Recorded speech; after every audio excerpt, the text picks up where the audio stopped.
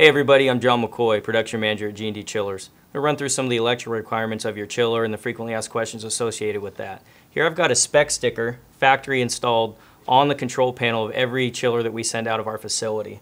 Right here you can see you've got your model number, so depending on the model of your chiller, the voltages and requirements are going to change a little. Down here we've got 208 up to 240 volt.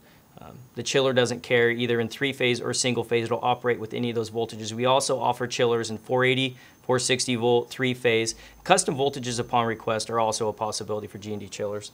Down here you've got your RLA, which is the run load amps of the machine. And here you've got the MOC and the MCA. This is what we're going to use to size the breaker for your machine.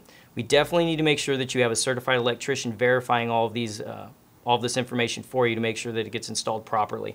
You want a breaker size between the MCA and the MOC. The MCA is a minimum circuit amperage. That's a minimum amount of amps we need to supply the machine. The MOC is the maximum overcurrent protection. That's the maximum amount of amps you want to have fed to that machine at any given time. If you have any questions regarding electrical requirements of your machine, don't hesitate to give us a call or jump on our website.